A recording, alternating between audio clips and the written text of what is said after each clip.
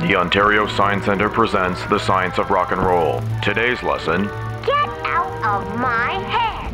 Have you ever had a song stuck in your head?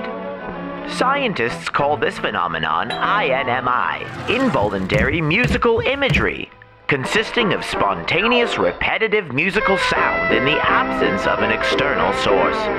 But around the lab, we just call it an earworm. Earworm is a serious condition and highly contagious.